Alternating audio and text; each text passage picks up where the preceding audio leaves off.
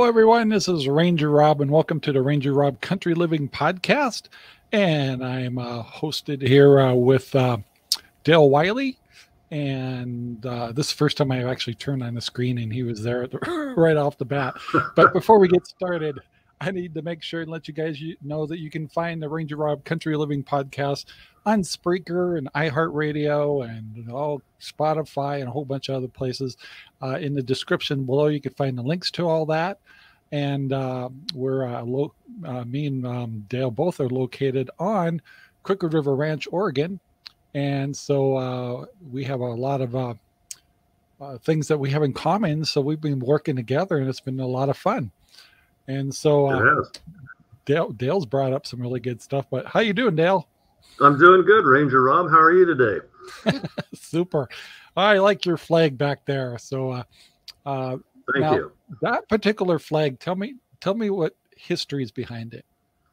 Well, that's the Betsy Ross flag. That's the 13 original colonies and the original flag that Betsy Ross sewed just prior to the American Revolution in 1776. So, take it for what it's worth. It's been flying on my flagpole. I pulled it down last night. It's a little bit windy, and I thought I'm going to hang this thing up here. Pretty much the only flag my family's been flying. So, well, if all these states merge together that want to merge together, Idaho, Oregon, all that, we could get down to 13 again. we could, and that, I mean, that's the 11 Western states thing type of thing. I don't know if we don't want all of them because or parts of them or something like that. But there was a lot of change in our country about that time that was dramatically needed, and so that's just kind of a reminder to the people of what was and what needs to be. Some good solid change, and just one small man's way of putting it up here on a flagpole that hardly anybody can see, but I see it. So, well, the sunset never goes down over in my place behind me. It's, we have this beautiful sunset 24/7 here. Yeah, I mean, that's great. Right over your left shoulder there, especially in this low time of light. I mean, what are we losing? A minute and a half, 2 minets a day of light right now? I know, it's terrible. My chickens are so messed up. And ours, they do pretty good. They keep going, but I mean, I'm not a big fan of the winter darkness and everything, and all. I've learned to deal with it and all, but I mean, we got some low shadows this time of the year, and today pretty nice, and I popped outside there to the shop and everything to work and in and out there for a couple hours, and take the high time of the day, 10 o'clock to 2 o'clock, and after that she gets cold and dark again. Yeah. But what do we got? We got another 12 days or so until the sunlight goes the other way. Yeah, I'm a birthday boy of December 21st, so that's always the cusp of when things start switching. So it's always, I don't know why December 21st was supposed to be the end of the world at one time too, but that didn't happen. But yeah, on the 21st it starts reversing, so that's what I celebrate on my birthday. Before we get started, go ahead. No, winter solstice is one of my favorite days of the year. I mean, we're turning around to light and everything, and that means 2 or 3 weeks after that you're going to see growth in plants and things start to change. So that's always a good time. Yeah. Well, before we get started, I was just talking to you and showing you that if people haven't been paying attention to earthquakes, now I like to watch the earthquakes. We were just talking about that and stuff, but there is a concerning thing going on. May mean nothing at all, but let me bring it in a little bit. Got to do two screens at the same time here, but this is off the Oregon coast, and we for the last 2 days have been getting a big spread of earthquakes on the fault out here. I think that's the San Juan fault, and then there's the Cascadia. Anyway, so it's not really hitting the Cascadia because the fault on the outside here goes side to side, where the one with Cascadia, one goes under the other. However, this could stimulate problems on the other fault. Anyway, but just for a heads up for people who are kind of interested, and I got to figure out where my mouse is. I got two screens here. let me blow it up here, but we're talking like 25 to 50 earthquakes, what they call a swarm going on. And some of these earthquakes are up between off to the side. You can see what the last one was 3.8. And just before that, not too long ago, was 5.2. They're all really shallow. Yeah. And I'm not really making any point or any scare or any fear thing about what we're seeing here. Come on, clear up. Oh, did I blow it up too much? Yeah, I did. But it does kind of remind you that we're not in control of the world all the time. The earth has its own plans. And so whatever that plan is, it's going to do it. I mean, hell, let's just throw a natural disaster into this whole mess that we're in right now and see how that makes things for everybody, huh? Yeah, that's for sure. But anyway, let me get that off the screen. And anyway, I just thought people might find that interested. That's a free service on the internet if you want. It's a USGS. If you want to see what kind of earthquakes are going on and kind of monitor the ring of fire and stuff, it's pretty interesting if you like that kind of stuff. Anyway, but it's not the end of the world, but it does give you a reality of what's going on around the world and take you a little bit out of your just little box. You realize there's a big box. Something to keep in the back of your mind. Yeah. So today, I know we actually shared notes a little bit before the show. And so I put some of the subjects going across the screen here. And one was about water. And you brought up something that was kind of interesting. Like I've told you, I put a backup system on my well. And yes, you do. And you brought up a subject of amperage and things like that. So what did you want to share on that again? Well, I think that, a lot of people are thinking that, I've got a well and I'm going to be, exempt from any type of interruption in service and everything, which is partially true and everything. And like in the area where we live, you're down in part of the ranch that has mostly wells, and I'm up here with municipal water service, and which has been really good, has never went out. Don't anticipate it going out. I mean, backup generators and everything. But for those people that are down in the areas that have wells, these are deep wells here. Most of them are 200 plus feet deep. And they think, well, I've got electricity and I've got a generator and I'll be able to pump water. Probably not, mainly because most of these 200 foot plus wells require a tremendous amount of amperage to pull that water up 200 feet, and they're wired 220 volt. And most generators, even bigger ones, are only set up to supply you with that 110. So, that's a consideration if you do have water like that. Do you have the capability to generate that 220? Because if you don't, you're shut down to pretty much what's in your storage tank. If you have a storage tank and your pressure tank, and most pressure tanks are only 100 gallons or so, and they're done at 30 pounds anyway. So you're effectively in the same situation as having no electricity. I know a lot of areas, and I don't know how around here, everybody seems to have pretty good flows. And you get over in the valley and some of those other areas, and you may have smaller 3-4 gallon a minute flows, and people use a lot of storage tanks in that situation, which is a good thing. The relationship between the storage tank and your pressure tank, storage tank pumps into the pressure tank, so you're going to have water as long as that storage tank is full. Most of them are 3,000 gallons, so I mean, if you're good at it, you got 20 days plus of water there on there. But it's just something to keep in the back of your mind. If you have a well and even the ability to generate electricity, you should still have some kind of potable water backup source. I got a couple of 55 gallon barrels down here in the shop. I got them wired with heat tape and everything like that. If for some reason, we've had a couple of boil water notices here and everything like that. But those of you that are dependent upon that electricity, check it out, see what you've got, and kind of come up with a plan that if you did lose electricity, you're going to be in a situation where you got to figure out how to supply your own self with water. Yeah, I know when we did our well, and we're actually like 400 feet deep. Yeah, deep, real deep. I had an electrician come in. We put a bypass system in our well, so I could put a RV type of plug. I'm just doing that for description on the outside of our well. So when you go into ours, you have to flip these switches, which bypasses the house. So you don't, if you put a generator on, you're not putting electricity back into the lines. Anyway, so I'm using a 5,000 watt generator, and it puts out 30 amps, and that powers my pumps and everything. So we ran tests. And I only have like a 50-gallon holding tank, pressurized tank.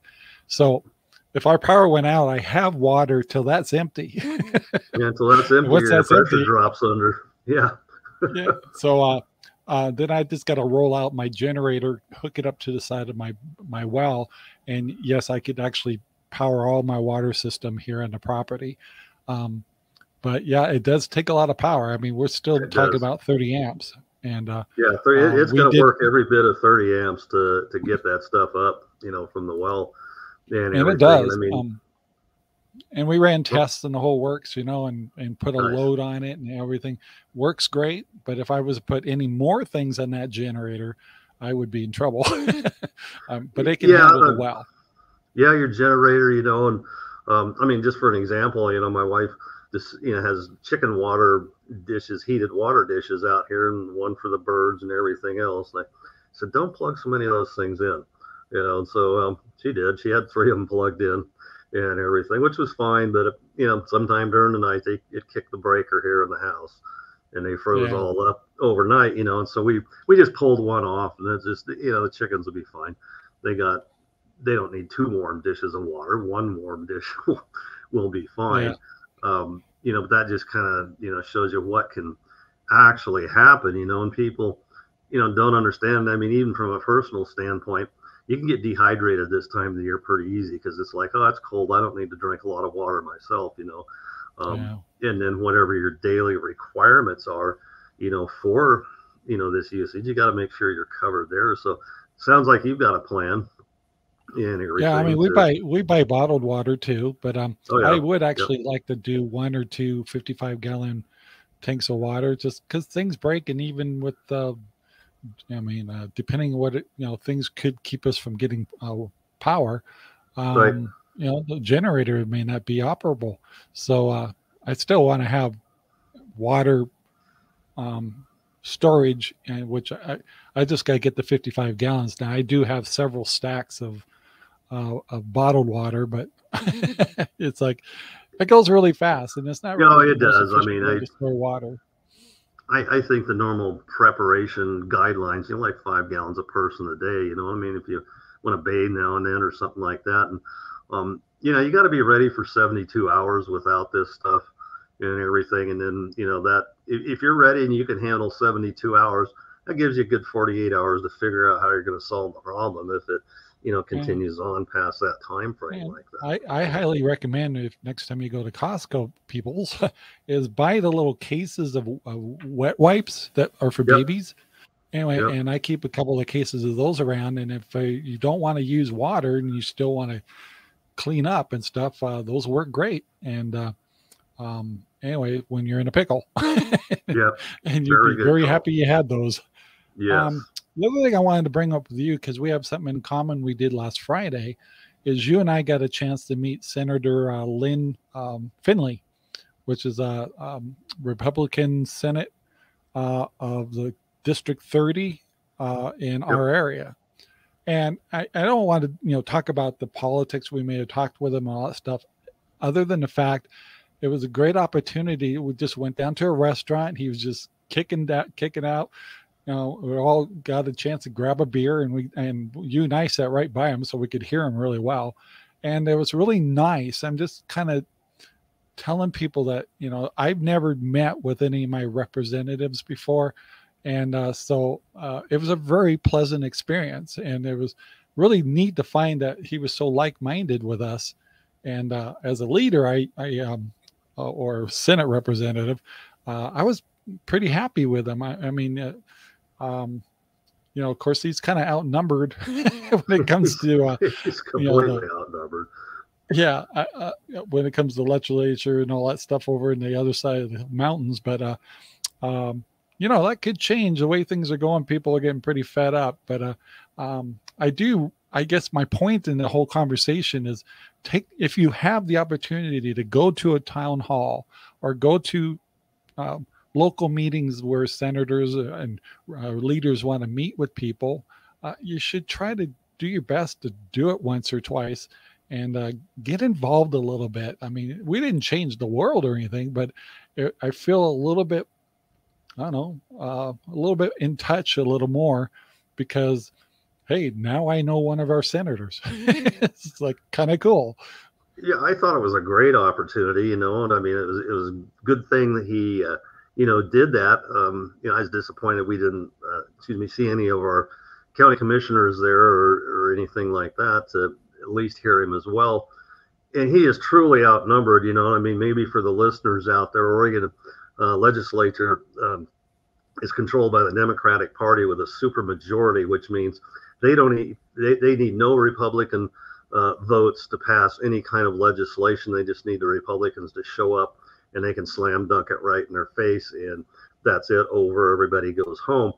And so that's one party rule. And I get that's the way it happens, but it's been very detrimental to the state of Oregon. And I think, most of us made it pretty clear to him that we realize there's lots of issues that you're working on out there and everything else, but by far the effort has to be in restoring a balance of power in this legislature that at least allows, marginalized or outnumbered voices to be heard. And if it gets voted down, it does. But, so that's kind of the bigger overall type of a picture. And sometimes, they get a little wrapped up in the minutia and the detail of this thing. And that's not going to cause us the problems right now. It's the problems that we've got to be solved. Simply because the balance of power is what it's all about. It absolutely needs to be restored in this state. It's been this way off and on, for a long time, heavily, pretty much controlled by one party for the last 30 years. And if your way is good and you've been in control in the last 30 years, we got some problems there that need to be straightened out. Big time. It's so out of whack. But yeah, he did make a couple of statements. Start somewhere. Yeah, I'm sorry. And he made a couple of statements that I'm going to follow up on, and he said some things are going to happen, and this is how we were going to do some things, and so I'm going to see if those happen, and if they do, I'll email him and thank him, and if they don't, I'll email him and ask him why. Yeah. So anyway, I just wanted to pass it along. I kind of preach it a little bit when I'm doing my shows, but I want to kind of let people know that if I'm mentioning it, that we need to be involved a little bit, a whole lot or a little, all of it counts. And so you Absolutely. And I took the time to go meet our senator, and it was pretty nice experience, actually. It was a little frustrating. Yeah, I mean, I fully expect, hopefully they'll show up again, and at least get our input. But I mean, it was nice to, meet the guy and exchange ideas and views and that type of thing. And then, walk out of there with some email addresses and phone numbers. And, and as part of the engagement, what's the follow-up going to be? How are we going to, move on from here and change these things? And so there again, I believe in holding people accountable for something like that. And I'll hold him accountable for what we talked about. Yeah, it was kind of interesting when you have something like that too.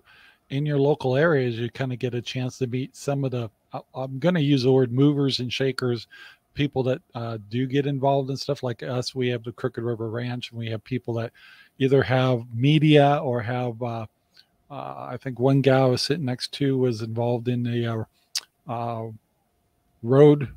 That was Sue House. She was the chairman of the Special Roads District, who administers our roads in conjunction with the ranch here. And so, I mean, and by the way, I got to tip my hat to her because, I'm kind of new to the area. I'm not actually new, but I'm new lately.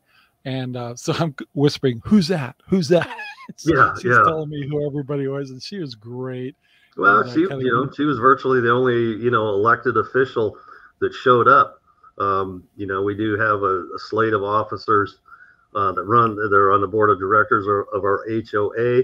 And regardless of your political persuasion, if a local senator that represents your district is here, I think some of them should have been there. There's 9 of them, which is too many to begin with, and everything. So out of 9, I mean, 3 of you guys or persons could have showed up, down there, at least to say that you're listening to the politicians or giving them your input. I mean, there's 5,000 people out here, and you're the ones that are supposed to be helping us out on these things. Yeah. So it was a good thing, and I'm glad I went. And so hopefully us, by telling people we went to something new, not you've done this before, but that was completely new to me, and it was a great experience, and I want to make sure and pass that on. So yeah.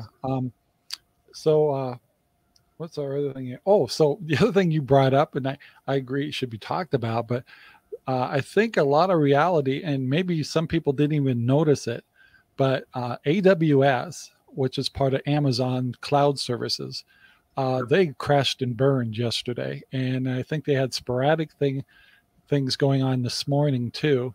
I mean, literally, what that means is a lot of companies use AWS servers to store their data up on or operate from. Maybe even their software comes from AWS. And so and another name for it is cloud services. And that's kind of how Parler got shut down, because through politics, Amazon came along and says, we're shutting off your AWS servers, whether you deserve it or not. And that to me was abuse of power. But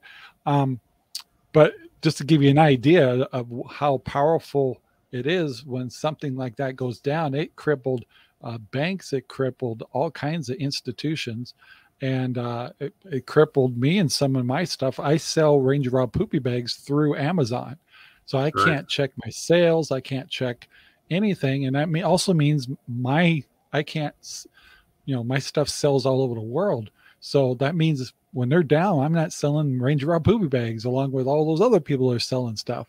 And so it was for some people who really use the internet at least a little bit, it was definitely an eye-opener that we're just a little so dependent on the internet that people don't realize just how badly that could cripple us.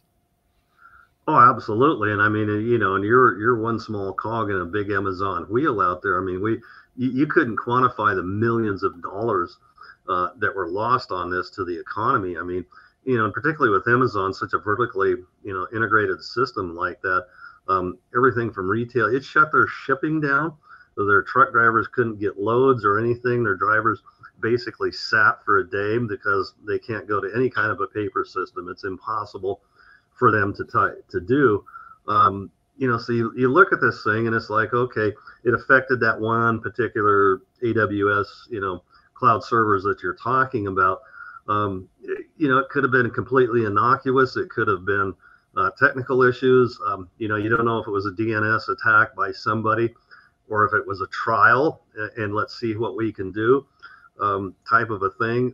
So, you start hitting the financial business and everything, which it seemed to stay away from. And they are pretty robust in everything. But I mean, people's doorbell, anything that was functioned through Amazon, your Ring doorbells and basically anything that ran through an Amazon server was down.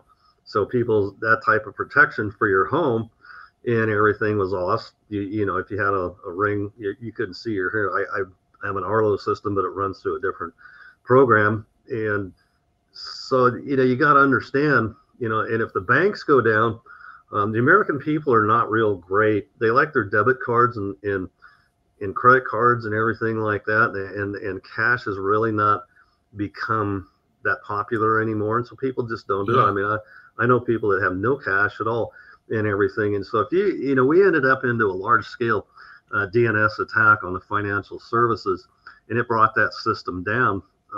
You go to the store, you're not going to be able to use your debit card. You're not going to be able to put gas in there. How long is it going to be down for? Who knows? Is it going to be down 24 hours? Going to be down 3 or 4 days? So you really need to make sure that you've got sufficient liquid assets, cash, something along that line, to support yourself for, a month or more at times. And I mean, Sherry and I intentionally keep a large sum of money that's out of the bank, so in case we do have a couple of days where the machines aren't working, I can still pay cash for fuel or get some groceries or things like that.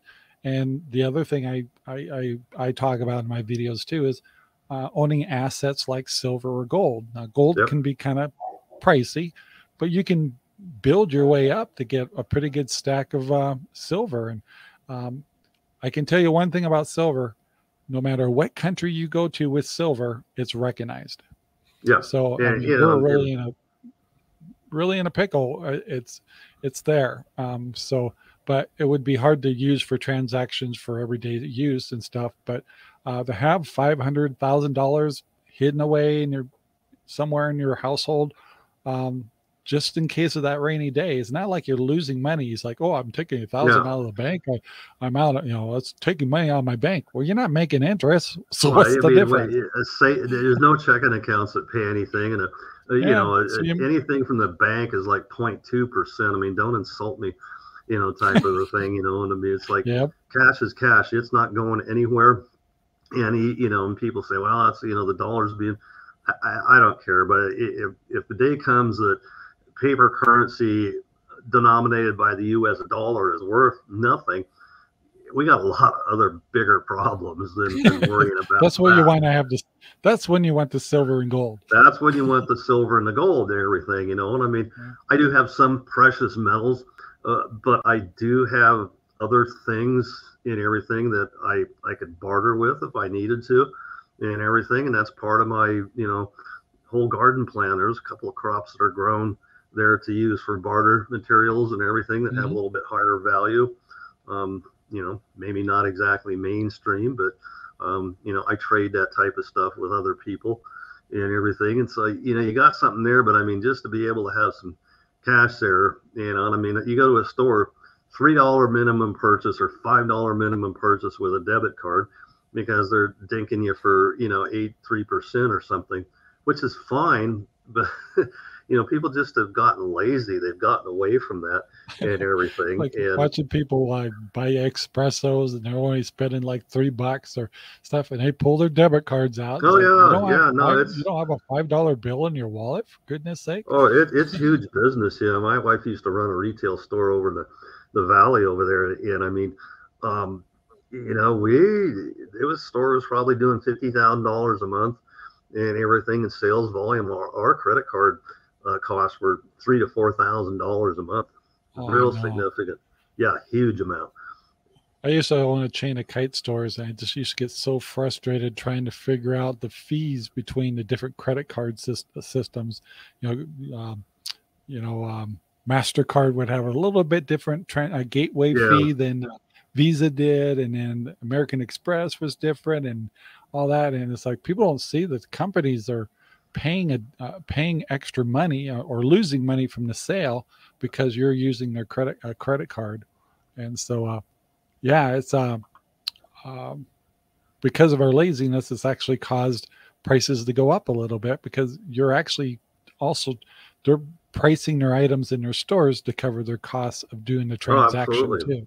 No, absolutely. I mean, my photos back here on the wall and everything, that I incur a cost for that when I purchase the photos. And then if I have to process them with a credit card through our provider and everything, we pay a fee there and everything. And believe me, that's baked right into the spreadsheet of the cost and retail price of that product. It has to be and everything. But you multiply that out each day and you see what huge business that is and everything. And there again, people just need to pay attention to. And there's plenty of information out there now as well, and people on their investments that are in the stock market and everything. You need to be paying attention to that, how you're working that and everything. A lot of people don't even know those are going on. But for example,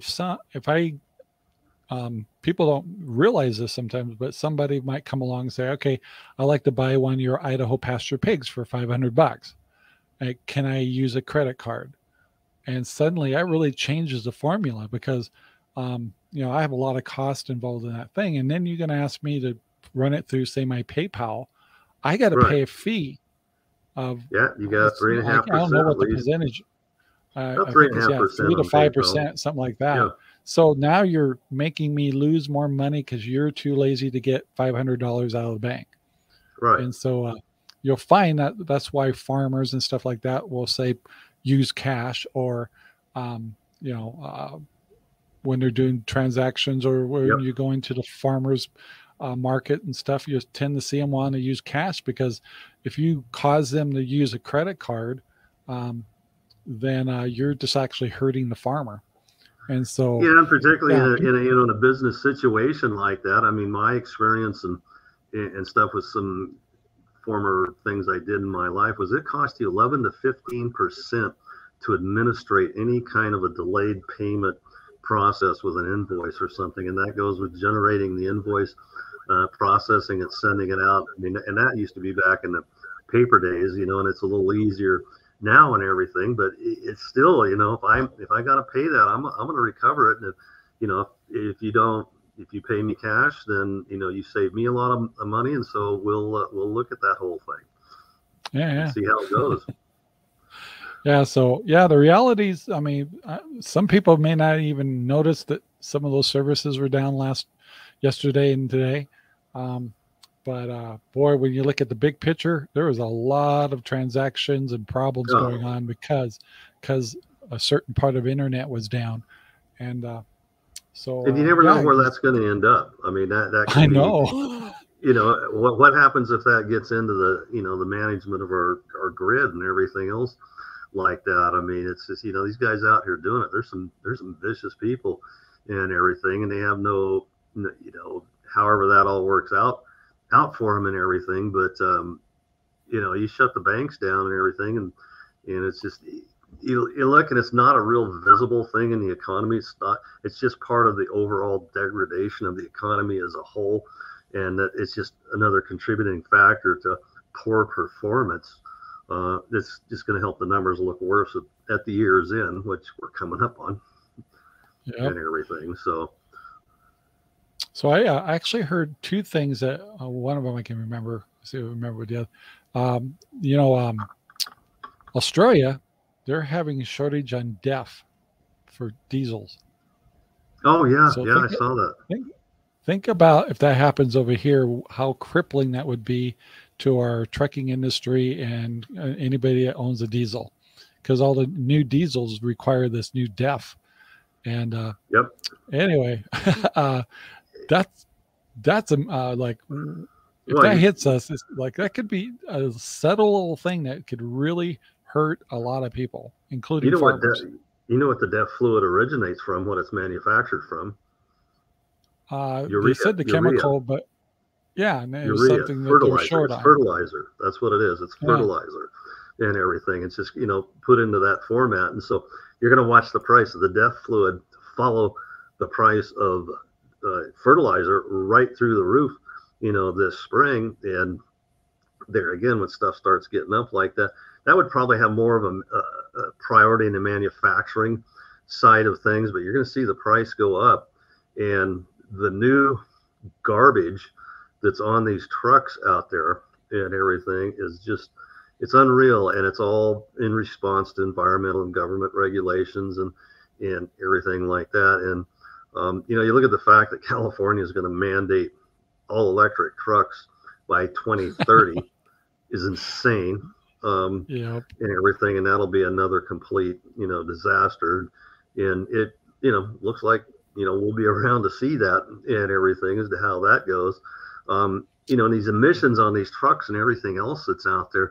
You know, I used to own some commercial trucks and everything, and did some trucking into California. And my truck was a 1995. It had quite a newer engine in it and everything, but it was basically illegal to drive into California. And I took a couple loads of Christmas trees down into Sacramento and finally got caught at a scale there. They told me never to come back into California again with that truck, and which was fine with me. I got away with it. I got paid for it and everything. Right. But I mean, it was a $10,000 truck. Well, it's worth a lot more now. I just got a good deal on it, but that's why these guys are paying $300,000 for a truck, and the cost of operating them, and the complete inability for most shops to work on them. You see some of the larger shops. We were over in Medford back in August along I-5 there, and the shops there are just packed because they're the only ones that can work on these trucks. These trucks go down, these guys end up sitting for 2 or 3 days. Your wheels don't turn, you don't make any money.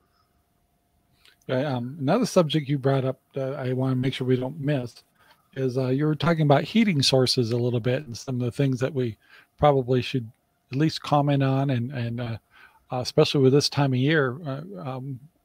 Where do you want to go with that? Well, basically, it's just depending on what situation I think that you're in. In your own situation. Okay, at our situation here, we're all electric heat pump type of a thing. Very efficient, works good. There again, we've had great, reliability in our grid system here. We do have good infrastructure as far as the system goes. We don't have a lot of the problems they do in some of the areas of California. They're more heavily forested with stuff taking it out. But, we have lost power here for a period of time. And so it, hi, Jack. Good evening to you too. See that there. Hey, Jack. So you're in a situation basically, and I thought we're fine. We can roll the dice. And then I kind of got to looking back, and I go, I remember some 0 and 3 degree days here, last winter. And I thought, what the hell would I do if my heat went out in this kind of weather and everything? And I thought, okay, I'll do something. Well, I looked around. There's nothing I had that I was going to make that up with. I got generators. And there again, if I got into that situation, do I heat my house with a generator? Do I keep my freezer going with a generator? I'd have more generators around here than I would know what to do with in order to keep everything going. And so I basically went down and I got one of the catalytic heaters, the 2 of the smaller catalytic heaters. They're capable of heating 2,000 square feet off of propane and everything. And while it's not a perfect situation, because I would have to kind of leave the door cracked to get the hose in from the big tank outside, and that kind of compromises my security a little bit, even though I could adjust my alarm system to react to that. I would at least be able to heat my house at a level that's going to keep the thing from freezing up and us able to survive. And the analogy here is you look at a lot of the people that are living off grid up in Alaska and the heavy bushcraft types of individuals. They'll have their house there and everything, and generally it's always wood heat and everything, but then they usually have a secondary structure around there somewhere, be it an elk tent of some kind or another small building, because when your primary structure burns down and it's 50 degrees below zero out there, you got to have some place to go. And so, it's a redundancy in systems and everything. And so basically that's what I would encourage people to look at. And I believe you have got pellet heat. Probably, did I see a pellet stove coming out the side of your house on one of the videos? So, as long as you can, have a mechanism to keep that thing running, and a lot of those newer stoves do, you're going to be in good shape. And, biomass heating, as far as I'm concerned, is the best you can go. I mean, wood pellets is good. Obviously I'm getting old. I have no desire to go out and split wood or anything else. Me neither. And everything. And I really don't have a desire to have somebody deliver it here or anything else like that. But I mean, still, biomass is still pretty good. And so basically, I looked at my situation. I brought those 2 heaters in. Our local Bi-Mart store had those 15-gallon propane containers on sale. So I bought a couple of them, went down, had them filled out. There again, I'm just trying to get 72 hours worth of stability and heat there. And I've got 72 plus, with that particular setup there. And then I'll figure out how I'm either going to resupply or whatever if my electrical grid doesn't come back up.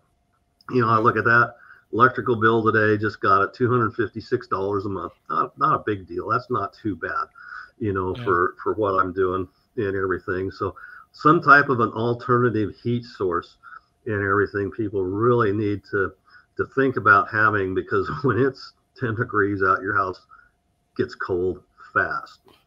Yeah, that's kind of like I for extreme, I have 2 Mr. heaters. Yeah. But what the other thing is, I told you I had one generator for the well.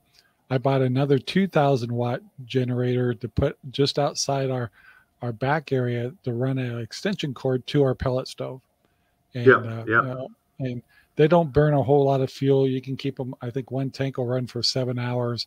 I keep over 80 gallons of fuel in our shop, and so my plan, short term in a sense, is if we lost power for 72 hours to a week, we can still heat the house with the pellet stove with our generator.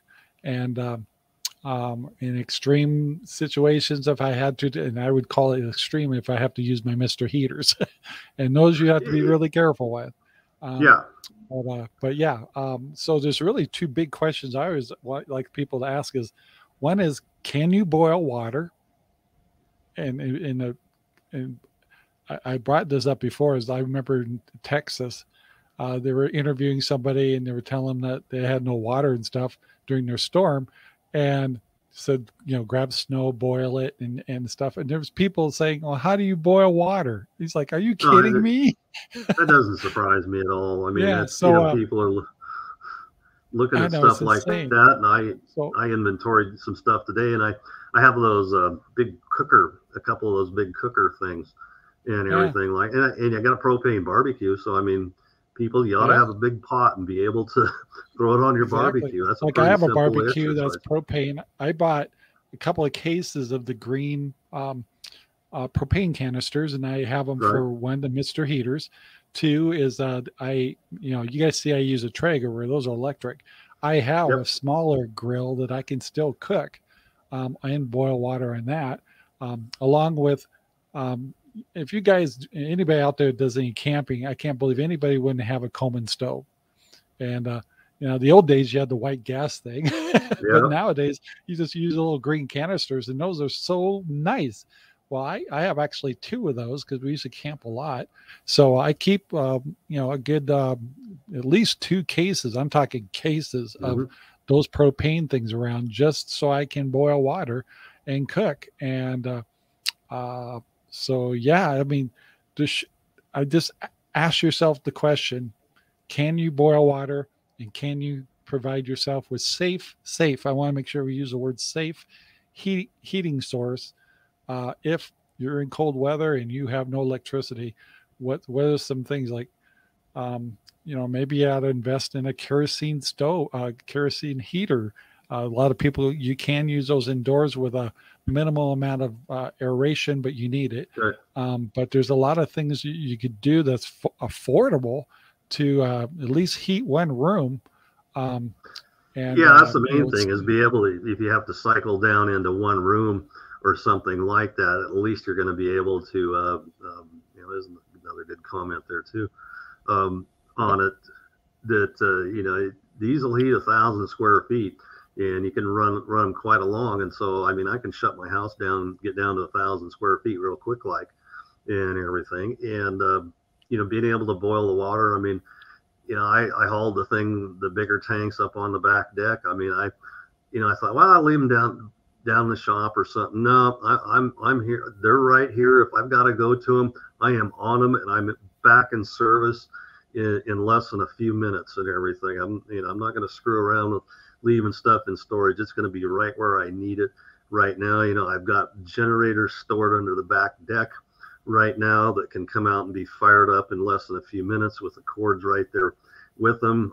I got the roll of tape to seal the doors back up and all this. And so just making sure that the schematics and the hoops you have to jump through on all this stuff is easy. And it's easier to think about it ahead of time than trying to patch something together in a moment of need. Yeah. I mean, if it's 5 degrees out here, which it does get to, I don't want to be dawdling around outside very long. Now, the other thing I do, I don't know, you might get a kick out of this, but I have a steel shop. My shop's all steel, right? Yep, so I keep my generators in my shop. And so part of that thinking is, because they're on wheels anyway, is, would my shop work at all like a Faraday cage? Yeah, I would think so. I mean, Right, you because know, if it's all any, that metals, it's grounded.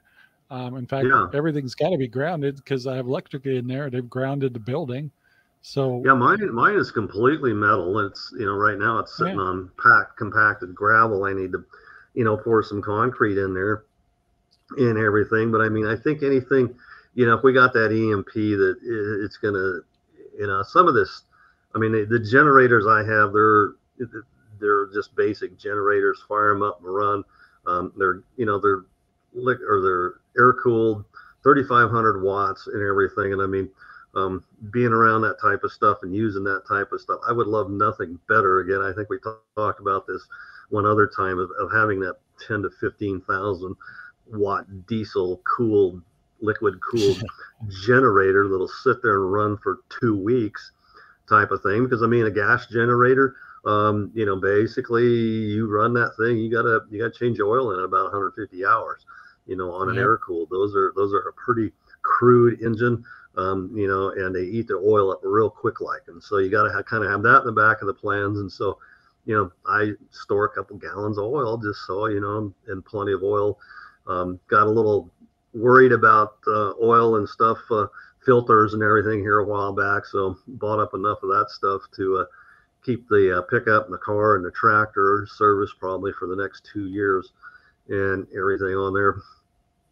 So, you know, just, I mean, there's one thing after another. One thing begets another in this whole the chain process. reaction.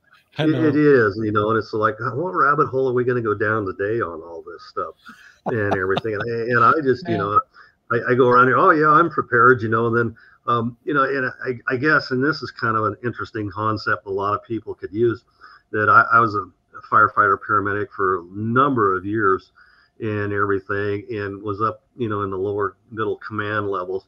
And we would run simulations, tabletop simulations on particular situations. And so we would sit down, and this was usually from adjoining fire districts or something else like that, because mutual aid is so important as it is out here on the ranch and everything yeah, else, and say, okay, you have a working structure fire, you know, that is required. It's a second alarm type of thing. It's going to require up to 10 fire engines and the associated stuff with it. And you're, you know, you're prosecuting or you're trying to put this thing out.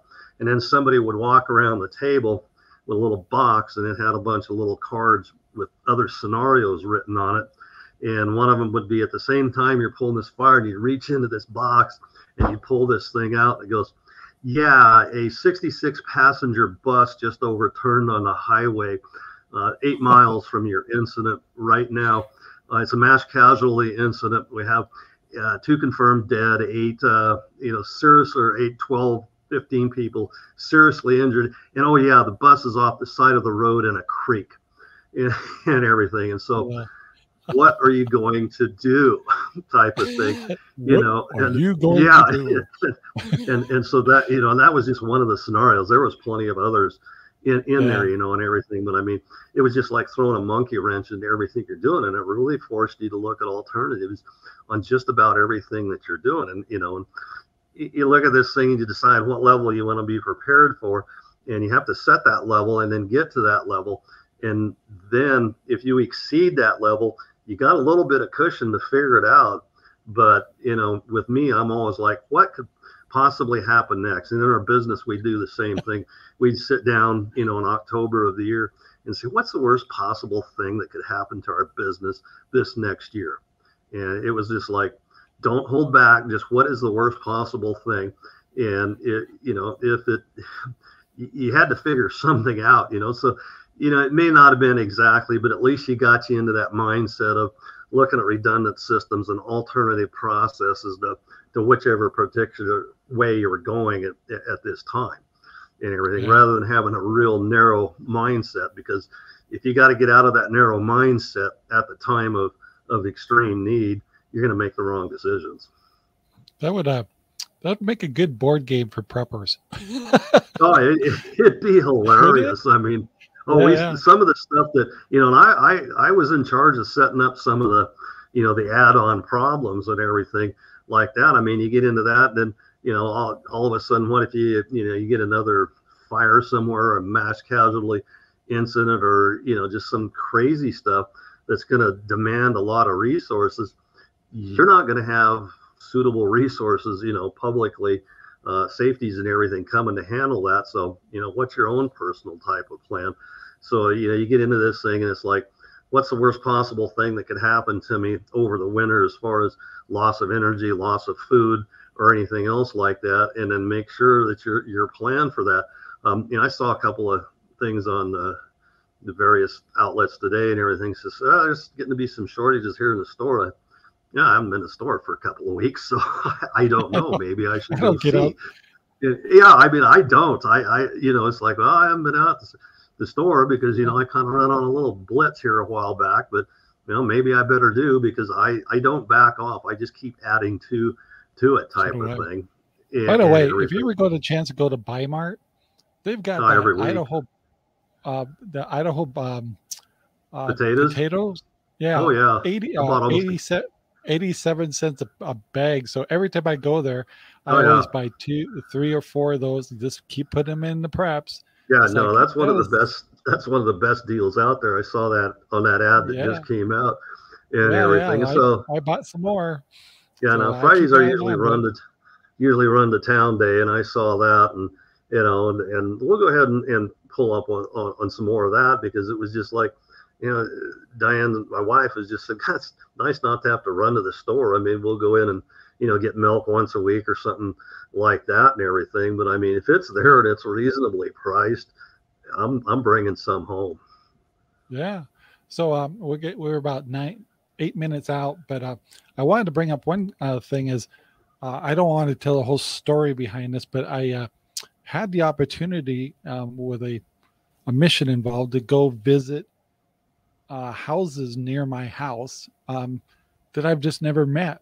And so, because I just wanted to communicate some things and making sure that, some of the things we're doing on our property was okay with everybody. And so my point to this whole conversation is I took the time and didn't kind of realize that it was, such a success to meet my community or meet my neighborhood. And of course, if people understand where we live, we're, 5 to 2 acre lots difference between everybody's houses around here. So sometimes, I mean, there may be houses packed away in 5 acres. You didn't even know there was a house back there. But what I learned is really what I want to talk about. And so I went down the road to a corner that the new fence I put on is next to his, and stopped to see him, and we got to talking. Super nice guy. And I said, well, we're kind of patriots over here. We're kind of, all that. And he's laughing. He goes, I was just unpacking a case of Patriot supplies when you came up. I'm going, yes. So it's like, turns out I've got a like-minded neighbor just down the road that I had no idea. Well, then, so we talked for a long time, kind of swapped notes and all that. Well, I had to go visit another one just to make sure I had a chance. And once again, the point is I met this other guy, same way, young person, single. He's not married, didn't have anybody living with him. He's on 5 acres. Got to talking to him, find out we're very like-minded. He has a lot of gardening things he's doing. And then I've met the other ones too. And I find out that all my neighbors are like-minded, and it turned out to be very pleasant. And so I would have had no idea. And so I highly recommend if nobody's actually gone around, no matter where you live, and kind of meet some of the people, you'll find some you don't like. You'll clash. And that's okay, but at least you understand where they're coming from. Go buy yourself, go to Bi-Mart, go buy yourself 6 or 7 or 8 boxes of Whitman's candy, and then take it home. And then for those neighbors you just never had a chance or found a good excuse to say hello to and meet them, take a box of Whitman's candies with you and just say, hey, we've never met. Thought I'd bring you a box of Whitman's candy. My name's such and such. Here's my phone number if there's any issues you want to talk to me about, and meet them. And really, community is really going to be important. And I'm finding out I've got at least 2 households near us that are really into gardening and stuff. Well, the cool thing is, so am I. Well, if they're really doing a lot of corn, then maybe I'll do a lot of tomatoes, and maybe we can do some swapping. And if we ever had a crisis, we could help each other. And so that's what I'm discovering. And so that's how we used to do things in the old days. Everybody knew each other. And you know, and you and I think we're joking. I don't know who I was talking to, where, you know, sometimes the neighbor had permission to scold your kid because, you know, we'd go over and spend the whole day over at Billy's house, you know, and so everybody was close. And it's like, you know, life was a lot different back then. And so now we don't hardly know our neighbors at all and stuff. And so what a great excuse. Get yourself, especially with Christmas here, get yourself some box of candies. Yep. Go meet some of your neighbors and say hello, and you know, find out if you might find out they have some kids that are doing things, you know, that are doing some good things. You find out, you know, more about any freaks in your area too. Well, yeah, that right there is worth the whole price of it alone. I mean, you can make that determination pretty quick. I know the area we used to live over in the valley and everything, we'd lived there all our life, but I mean, neighborhoods change, and there are those individuals around, you know, that may not have the best intentions and the best types of behaviors. And we had some in that neighborhood, and you know, there's guys older than me down there, and everything in the neighborhood, but I'd known them. We all had each other on, you know, text and phones and everything else like that. There's a couple of young stay-at-home moms there and everything, you know, that we knew and everything. And I had told them, I says, here's our phone numbers and our text. I says, you know, when you need the sheriff, he's only, you know, minutes away, you know, or hours type of thing. And sure enough, she had some undesirables start hassling her right in her front yard, you know, and she sent a text out, and before she knew it, there's 4 old gray-haired guys standing there in her driveway, you know, sending these guys on their way and everything. And so that, you know, that worked out great in those situations there. And it's the same way, you know, I mean, I know a couple of my neighbors, well, all three of them on the one side and everything. The other one's, he's a little different. So I don't know how that one will go. But there again, got them on, you know, we're have each other's phone numbers and everything else like that. And, you know, a couple of them were like, boy, if there's any trouble, you know, we'll be here a lot faster than anybody else, you know, type of thing. And, you know, the other 2 neighbors on the other side, they're, you know, they kind of roll with the flow. They do like I keep their gray digger population reduced all summer long out here and everything, because we just have a tremendous amount of them up here.